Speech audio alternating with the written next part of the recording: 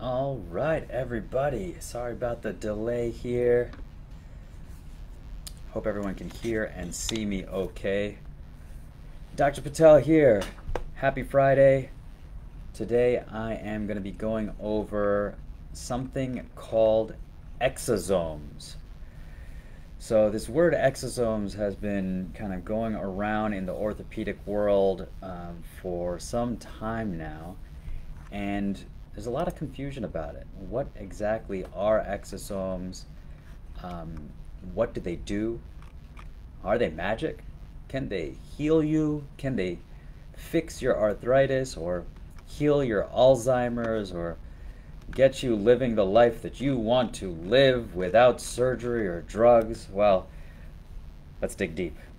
So, this topic came to me because I had a patient just today ask me about exosomes, and I dug a little bit deeper into what they do for the patient as well as what they don't do.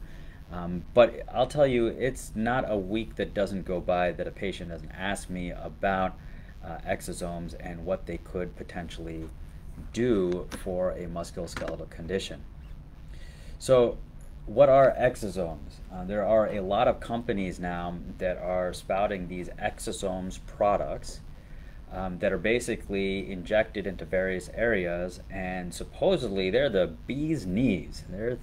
They're things that can actually help. What people are saying is that exosomes can help with healing you, can reverse your arthritis, can grow your cartilage, can heal your diabetes and your Alzheimer's. I mean, this is just magic stuff. It's really, really fantastic. Well, at least that's what a lot of people are saying. First and foremost, the word exosome refers to these little pockets of information that our cells in our body spit out in reaction to the environment that they are around. So what does that mean? If I have an injury, if I banged my elbow or twisted my ankle, my local stem cells that live in that area are then going to come to that region and start dictating, okay, we have to get rid of this damaged tissue here. All right, we got to lay down the foundation for new tissue here. And those stem cells really are the conductor of this orchestra of healing, or are the foreman of this construction project, right? So that's what happens when healing takes place. How is it that stem cells actually communicate with the local environment?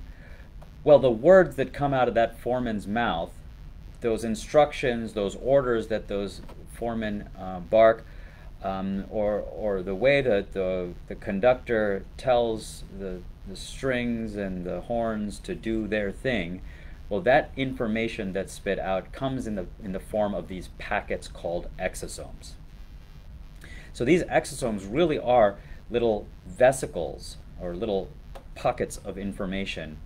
They contain growth factors, they contain chemicals, they contain basically little signals. They contain actually RNA, which is the transcription of the DNA within the cell.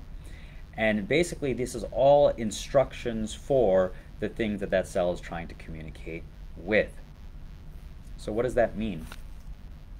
Well, if I do have an injury and I have some inflammation going on that's out of control, maybe the cells in that area are going to say, hey, I'm going to send out this exosome that says, let's quiet down that inflammation, right? So the theory is that these exosomes are actually helping instruct the local environment to heal and to get better. And with that theory, there's been some pretty interesting research that has taken place and that is ongoing that talks about how to use these exosomes in order to try to treat various different conditions. Now, exosomes really, the research in exosomes so far has been primarily in the animal model, seeing, okay, if we have this type of injury in this animal, can we use exosomes to actually promote some level of healing? And there's some interesting results that we're seeing. There are some areas where we are seeing some benefit for various different animal conditions. And we are actually seeing some interesting research that is using the concept of an exosome as a delivery mechanism for whether it's medications or potentially even things like gene therapy for various different health conditions. So what does that mean in orthopedics? Has there been any research in using exosomes for orthopedic conditions? And the answer is not really. There's really been zero research using exosomes for human orthopedic conditions, and we don't know how these exosomes may or may not provide benefit or harm for orthopedic conditions in humans. Now, here's the interesting thing. These companies that have created these exosome products are claiming that these exosome products can help with knee arthritis, regrow joints, all of these crazy things, but really there's no significant research to support this. And why is that? Well, what it comes down to is how do these companies get these exosomes, and really what are these exosomes saying? Right? I said that these exosomes are packets of information. They're the way that stem cells and other cells communicate with each other. But what are these packets of information saying? What is this communication actually saying that we're now injecting into other people? Well, these exosome products that these companies have, they're from donated stem cells, right? They're from donated umbilical sources or other birth products where they had the live cells at one point. They were able to extract the exosomes from them. And now we have this bath of various different packets of information that are coming from the cells, and we're injecting that into live people, seeing what's going to happen. Why is that an issue? Well, we don't know what those packets are saying, right? If we have a stem cell that is floating around in a normal, healthy joint, that stem cell may be communicating to its local environment in a totally different way than a stem cell that may be activated in an injured joint, right? If we have an injured joint, or if we have damage to a structure, then the foreman of the construction project is going to say something completely different than if that foreman was just there for, painting the inside of the house or whatever. I don't know where this analogy was going, but you get my drift. Can there be dangerous exosomes? Well, yeah, potentially, right? There are exosomes that are excreted or sent out by things like cancer cells. So that's a part of the way that cancer actually propagates or moves around, grows, communicates with its local environment, changes other cells to cancerous cells, is by communicating through these exosomes, right? So there could be dangerous exosomes out there as well. And a very big unknown is the fact that these exosomes do contain RNA, or a way to communicate with other cells the genetic material that came from the original stem cell. This is a big issue, right? Because we don't know how that may or may not have some genetic influence on the person that these exosomes are being injected into. So it's a really, really concerning thing that we need to consider when we're thinking about getting these exosome injections. We don't have research. We don't have research to say that these are safe long-term, let alone efficacious or beneficial for various different conditions. So that's very, very important thing that I want you to take home from this Facebook Live episode today, is that we don't know. Exosomes may be beneficial. They could be the best thing since sliced bread. Or they could be absolutely harmful and cause significant issues down the line, and we don't know. That is not a risk that I'm willing to take personally, or a risk that I'm willing to put my patients in just for the potential of some benefit. So what does the FDA say about things like exosomes? Well, the fact is that FDA says that these are not approved things that we can be injecting.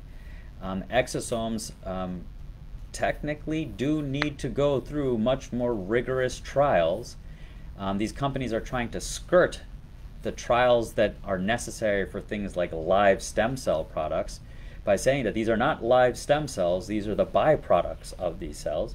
But in actuality, this is a drug that the FDA says needs to go through appropriate trials to show safety and then benefit for specific indicated conditions before being allowed to be sold to the general public.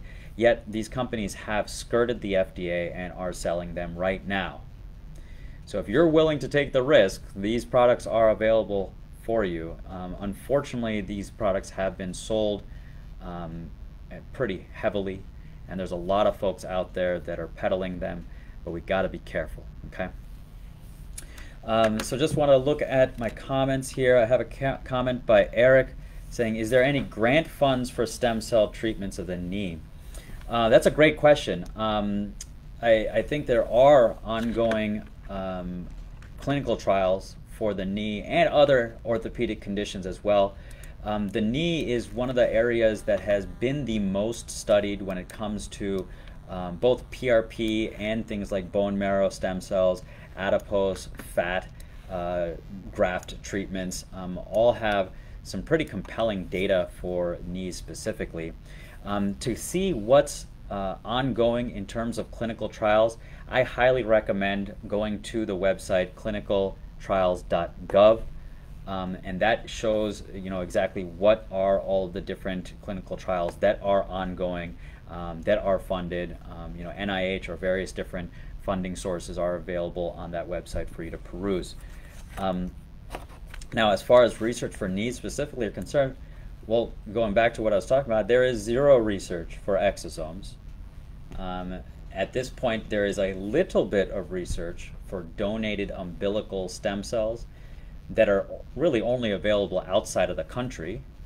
The products here in the US do not contain living stem cells. There is actually some pretty compelling research about bone marrow cells for knee conditions.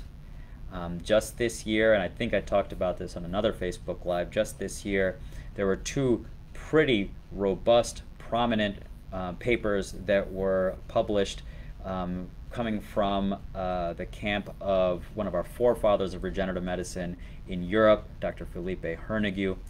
Published two papers about bone marrow cells. Actually showed in one paper it was comparing just injecting bone marrow cells into the joint versus going into the bone underneath the cartilage, which we think is a major source of knee arthritis issues.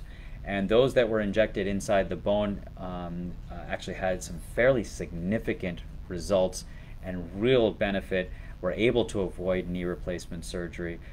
Even going into the joint without going into the bone was beneficial, but going into the bone was even more so. And this was an extended period of time of data, so pretty robust. The other study, which was really fascinating from Dr. Hernegue, also was looking at 15 years of follow-up of patients that had knee arthritis in both knees. They were randomized to either have one knee with a knee replacement or the other knee with bone marrow stem cell treatment into the bone underneath the cartilage. And with 15 years of follow-up with these patients, about 75% of patients that just had the stem cell treatment were actually able to avoid knee replacement in that knee, and that they were in fact satisfied with the results from that treatment. So very important. There is research for bone marrow cells for more advanced knee arthritis. Now, where there's the most research when it comes to biologics is ultimately PRP. Platelet-rich plasma has a pretty significant amount of research at this time, over 30 randomized controlled clinical trials, studies comparing PRP to hyaluronic acid gel injections, corticosteroid injections, placebo, saline injections, and the vast majority of these studies are showing benefit of PRP. There are studies that show that the cortisone can give some more short-term, quicker results, but when you look at the long-term, the PRP is the one that is the winner. And another great study that came out this year showed that in patients retrospectively reviewed So looking back at patients that had a knee replacement surgery, they looked at what prior treatments they had done, and those that received a PRP treatment were actually able to push back the necessity for a knee replacement by about 5 years. So really, really fantastic. This is stuff that's kind of validating the things that we've already seen anecdotally, what we've already seen in the clinic with our patients.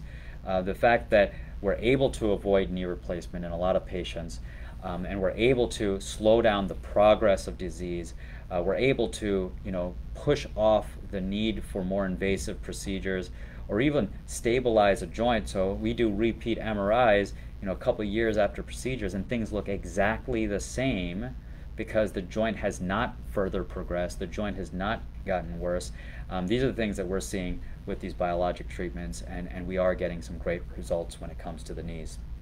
Now, there do continue to be studies looking at the knees, and there are studies that are funded so that patients don't necessarily need to pay for them. Please go to clinicaltrials.gov in order to see all the ongoing trials that are currently registered. And I implore you, if somebody is telling you about exosomes, going back to the topic that we were originally talking about, ask them the research. Not only the lab research or the animal data, but ask about human clinical trials. Ask where the data is, where are the numbers, and ask what ongoing trials there are. Because if this is something that is beneficial, then there should be funded trials to show that they're safe and that they're beneficial. So I hope that all made sense. Hope that cleared up the confusion about exosomes. They're not magic. We don't know how beneficial they are. We don't know if they're safe.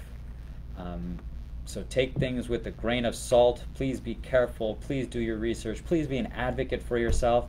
And if you did enjoy the information that I provided today, please share this. Send this to everybody that you know that might be concerned, not only about knees, but about all these other orthopedic conditions, because I want to make sure that we squash the disinformation and misinformation, and we spread knowledge as much as we can. Hope you all had a good day and a good week. Hope you all have a great weekend. Contact me. You can reach our new website is www.fxregencenter.com, and you can contact us via DM, comment, or email us at info@fxregencenter.com. This has been Dr. Patel. Have a good weekend.